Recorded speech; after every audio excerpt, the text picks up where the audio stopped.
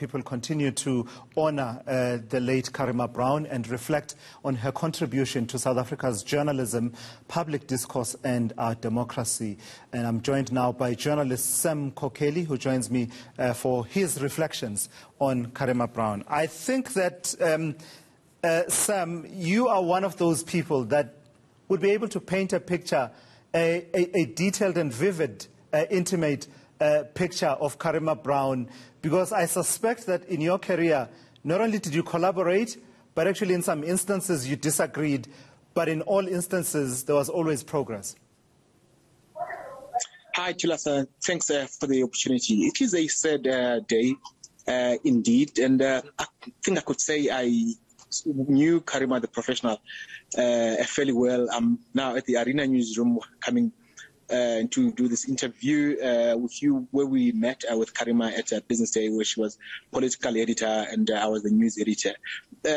Very controversial figure, a very complex figure, very committed, authentic, and she knew about all these attributes and the difficulties she brought to journalism. And one thing about her, she knew she was an activist. Journalism was not just a profession and a job. There was always something bigger that drove her. She was big on rights, social justice, women's rights, and she called herself a communist, and which I often joked and laughed at her for. How do you call yourself a communist in this day and age? And she proudly wore all those hats. And I remember one time she was in the news quite controversially for going to an ANC event, wearing ANC colors and ANC hat or T-shirt, clearly branded with ANC colors. One thing she always argued was that her background as an ANC activist in the 80s, and she was deep in the trenches. She says, I might come from the ANC, but that it doesn't mean that I'm going to be less objective when I'm interviewing an ANC official or an ANC representative. I mean, she wore all those colors with a whole lot of pride. She made mistakes, and a lot of them I used to critique her for her coverage of the Jacob Zuma era initially. I mean, she accepted that. I mean, her and I are related at the point of difference. Where we would have clouds of conversations in public and also in private. She would get hurt when she was criticized for her stances on various topics. And she was often very lonely, or when she waged very important fights. I remember when she was doxxed by the EFF, where her number was put out there for her to be abused and threatened with rape. She was shunned by the media fraternity. She couldn't get support from SANEF. She had to find lawyers to go to court to take on the EFF. And when she won the cases on her own, SANEF was proudly brandishing the judgment, saying it was a landmark judgment and a victory for media freedom. Yet this is a victory she earned by herself in her typical forthright, fierce nature, and very, very authentic. Yeah. So, and you really describe her aptly, Sam, and I must say that even on my part, there were many instances where I simply didn't agree with Karima Brown, right? But I liked the fact that we could have such honest conversations, including on air, where we would disagree openly on some of these issues, because that's what it's about, the conduct of this democracy. But that's the public face of Karima Brown. I'm interested, Sam, in you're an editor in terms of your design and the way that your career has flowed. I'm interested in Karima, the editor. Earlier on, I was talking about her black book, and other people have been reflecting about how she will send you messages, and sometimes relentlessly. You need to explore this angle. You need to ask this question. You need to take it in this direction. It would be interesting for you to speak to that person. And I think that's the side of Karima Brown that not many people would have seen. Look, I mean, my relationship with her in terms of the editing, it comes from a different one, very contentious. I was news editor at Business Day in the late 2000s, and she was political editor. Naturally, I mean, we called ourselves class enemies. because her copy landed on my pages. So we often disagreed on the things she wanted. But I can tell you she was very passionate. She led a team of 7 journalists in Joburg, and the whole team in Parliament that covered Parliament for Business Day. And she was very passionate. She led from the front. She knew what the big stories were, and she always got at the breaking news first. I mean, then I replaced Karima as a political editor at Business Day. I respected her because those were very, very big shoes. And her and I competed all the time as to who was going to break what news first. And in the background, would pat each other on the back, say, well done, you scooped me here, or Karima, you got this one right. She was very good in managing her contacts. Even when I took some time off to work in government, I appreciated something about her ability to chase the big scoop. And I kept pushing it, say, Karima, you need to teach journalism, and this is the one aspect of it, is breaking news. How do you stay on top of the game and ahead of the rest?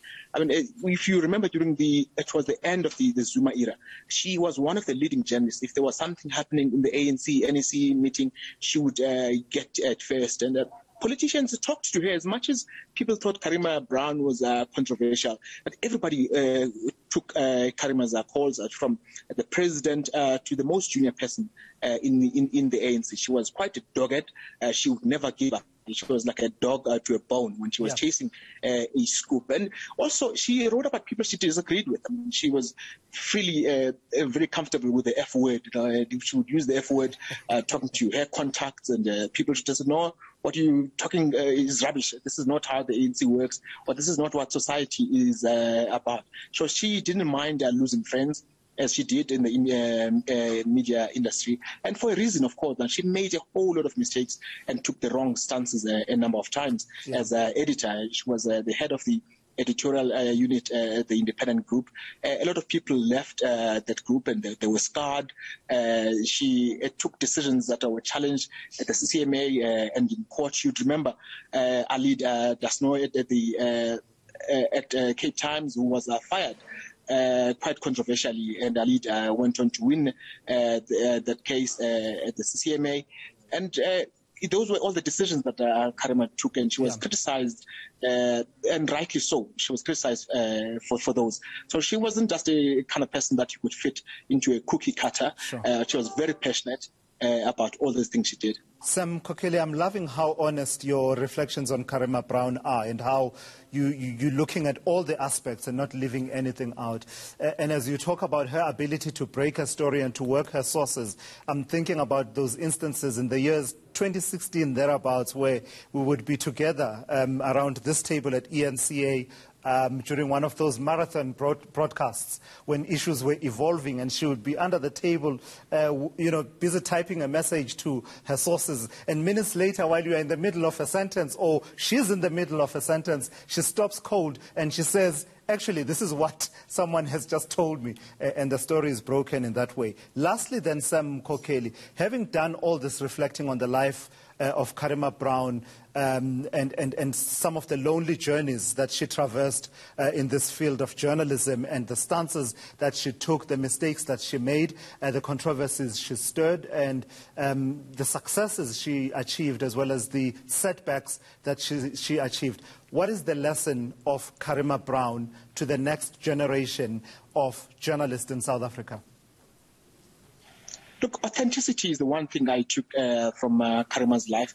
She was authentic and fearless at all times, and that's quite an important lesson that could be passed on to the next next generation of media professionals. And telling your truth was a lifestyle to Karima. It was not a job. It's not something she did because she was at work. She would tell me about conflicts in her own family, where she would challenge her own family members about a particular thing. It could be something political, it could be on an agenda issue. But also the COVID matter.